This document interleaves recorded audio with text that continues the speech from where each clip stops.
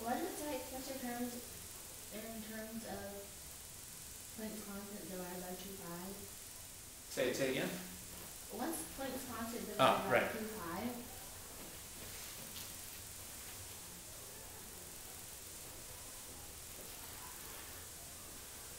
Is this supposed to be H or H bar?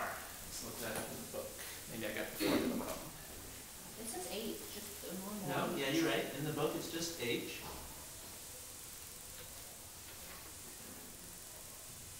So do you just divide that by 2 pi? Or like no.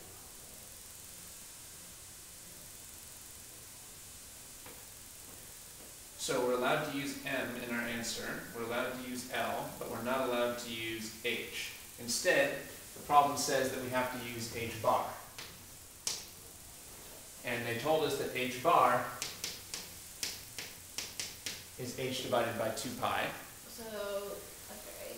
So is it just H bar 2 pi? That's right. So we need to use substitution. So we should solve this for H. And we would get that H is 2 pi H bar. So in order to satisfy the rules of the problem, we shouldn't be using H here, we should be using 2 pi H bar. Can you use pi as the...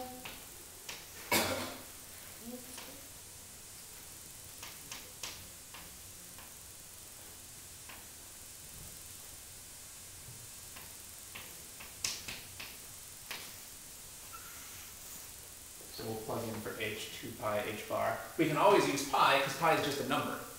They don't have to give us permission to use pi. After all, they didn't give us permission to use the number 8 either. Oh, yeah. Although, actually, now that I look at it, we could simplify this. How does this simplify? 4 ml squared Yeah. over pi. Well, they didn't give us permission to use the number 4, but we're still allowed to do that. We can use any number whenever we feel like it.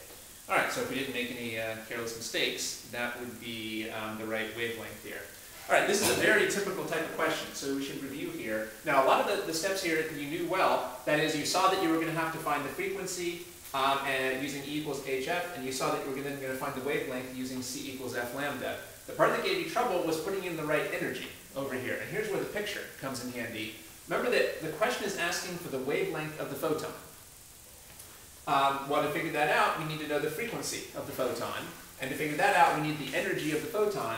But the photon is not the original energy level or the final energy level. The photon is what allows you to go from one energy level to the next. So the photon must have an energy that's equal to the difference between these energy levels. The photon must be bringing in an energy that's equal to the difference between these energy levels. So it's not enough to find the two energy levels. We still had to subtract them in order to find the energy that the photon was bringing in. So it's always good to make a little picture like this so you can see the relationship between the photon and the electron.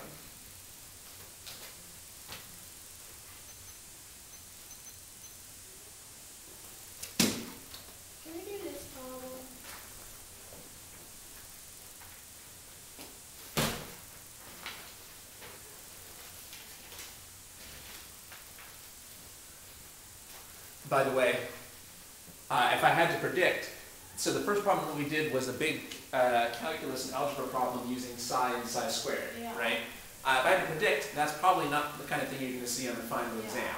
Now, the second question that we did was a problem with photons moving electrons between energy levels. This is very likely to be the kind of thing you would see on the exams. This is a very test-like question, because you know, oftentimes on the exam they don't give you numbers, you just work with algebra. So this question here is a very good one to save and to review when you're preparing for the final, because that would be a good final exam problem.